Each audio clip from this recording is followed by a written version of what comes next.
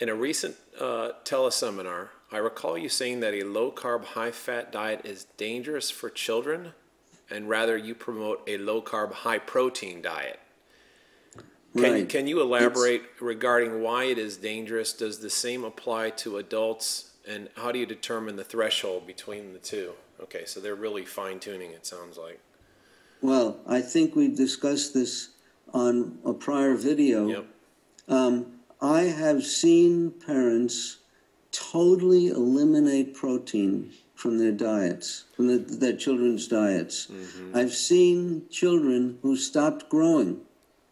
In fact, that mother that I was telling you about previously, who called me only when she had trouble, one of the times she called me was when she took a kid to the pediatrician, and they said he had stopped growing even though his blood sugars were good. And I say, what's he's eating? And she had taken away all protein. What was the attempt was to... I'm surprised he was alive. The attempt was to remove the need for insulin and minimize insulin? Yeah. She had discovered that she had to cover protein with insulin. Now, he was already getting insulin, but the more protein you eat, the more insulin you need. Yeah. Not gram for gram, carbohydrate requires more insulin, but protein requires insulin too. And and every cell in your body needs protein. And I get these reports. I've seen new patients.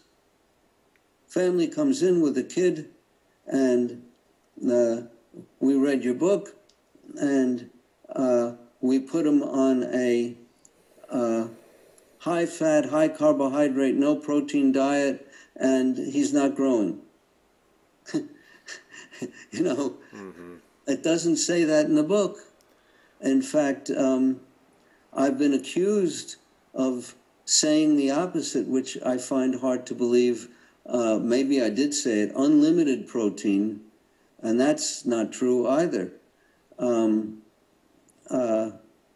We all need protein, and there are ways of calculating in theory how much you need if you're an adult, but if you're a kid, it's much more difficult, because if you're growing, you may need a lot more protein than an adult needs. Yeah. So it gets complicated. Oh, my son is eating like he's approaching puberty. He's about 12 years old. He's eating so much food, but we watch his growth chart.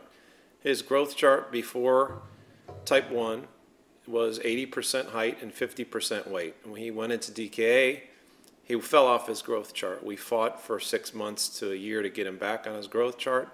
And we tested him the other day. He's 80% and 50%. So that means to me he's eating the right amount of protein. Is that a good way to go?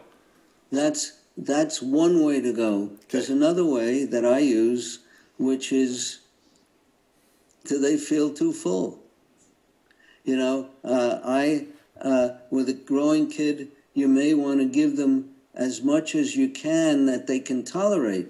Mm-hmm. You don't want to overload them so that they're uncomfortable, mm-hmm. And so that one day they'll eat the whole meal and the next day they won't. So I start off with and I negotiate with the kids. They come with their parents, and if they're old enough to negotiate the meal, I ask them, how much can you handle?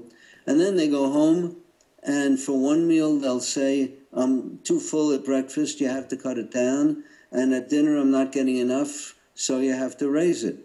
Mm-hmm.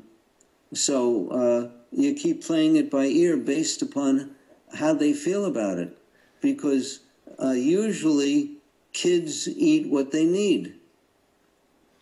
Right. Sort of makes sense. Right.